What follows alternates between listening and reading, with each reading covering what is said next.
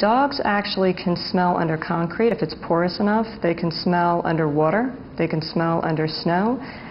So we're not really talking about how far down can a dog smell.